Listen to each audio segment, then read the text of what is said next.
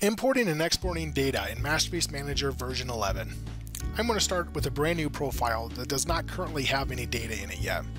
As you can see here, Masterpiece does include a few select non-stock inventory items that are commonly used in transactions.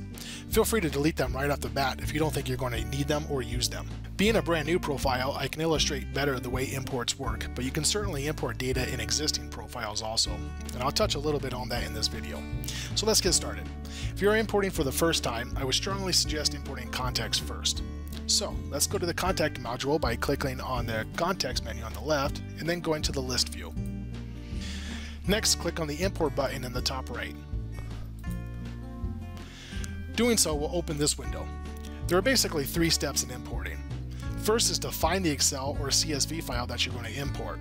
It is helpful if you use one of our templates as a guide on how to format your files. You can get this template by clicking on the link here, and then go ahead and open it, or save it and then open it, depending on what browser you're using. I'm just going to go ahead and save it and then open it. So the 2 most important things to note on these templates are the columns that are available for to use and the names of the column. It's typically best if you use the same column names that you find in the actual template. Okay, so let me close this now and then let's go ahead and start the upload. First thing to do is to click on the Choose File button, find the file you are uploading, and select it. Then click the Upload button. Masterpiece would do its best to match up the appropriate target field to the source data. The source data as shown on the left here is the data from your file. You just have to make sure it matches up appropriately to the Masterpiece field on the right. To match up the fields, just use the drop-down in the appropriate fields. All fields that can be used are in the drop-down. And if all your contacts that you're importing are specifically customers or artists, you can use one of these checkboxes, and Masterpiece will assign all of those contacts as a customer or an artist or a vendor. When you're done matching the fields, press the View List button. This gives you the opportunity to view the list as it will look in Masterpiece before importing. In other words, do a spot check to make sure all the data is matching up as it should, and the data that is showing is in the right columns. CSV files are notorious for creating extra breaks that could cause a mismatch of the data. Excel files are usually more reliable. Once you verify all the data looks good, just press the Import List button,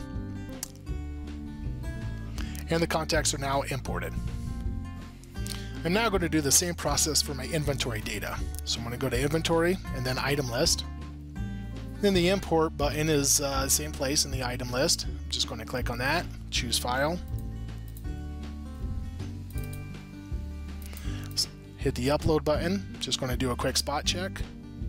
Looks like most of the fields automatically matched up. Looks good. Okay, next step is I'm going to do View List. Do another spot check of the data, make sure it's in the right columns. Perfect. And then Import List. So now my inventory is imported.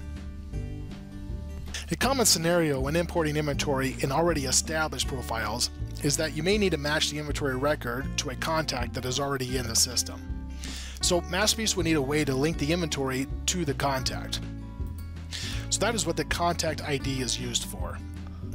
Yeah, it's called eye contact on this screen here. So basically we have to use a contact ID because using a name is too common. For example, there may be many Bob Smiths in your data and they are all different people. So if you didn't initially import a contact ID, you'll want to get it in Masterpiece from the contact screen and use it on your new inventory file before uploading. And here's the inventory record, so you can see here that I have a vendor ID and an artist ID. Typically, if the vendor and ID are the vendor and the artist are the same person, then the vendor and the artist ID will be the same. But that won't necessarily always be the case. Okay, so now that you have importing down pat, let's look at exporting.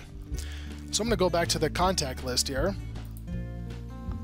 And the export button is in the top right next to the import button. Once you press it, you'll have some options on what criteria you want to export and what columns you want included.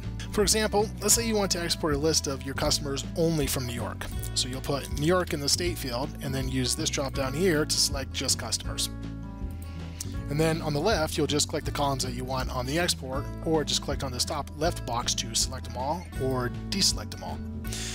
And of course, you can also use Excel to further delete any columns you may not want later. So you might want to just select them all now and then delete them later. And alternatively, you can also use the advanced search box on this screen here to filter. Let's say I'm going to put in.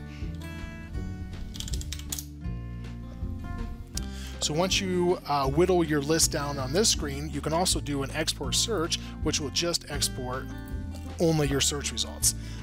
Just a note that exporting this way does limit some of the columns on the file. So you may want to export using the other Search Advanced feature and then delete any fields that you don't need in Excel. And basically it's the same way with inventory. So you go to the inventory and just hit the export button. And that's the gist of importing and exporting in Masterpiece.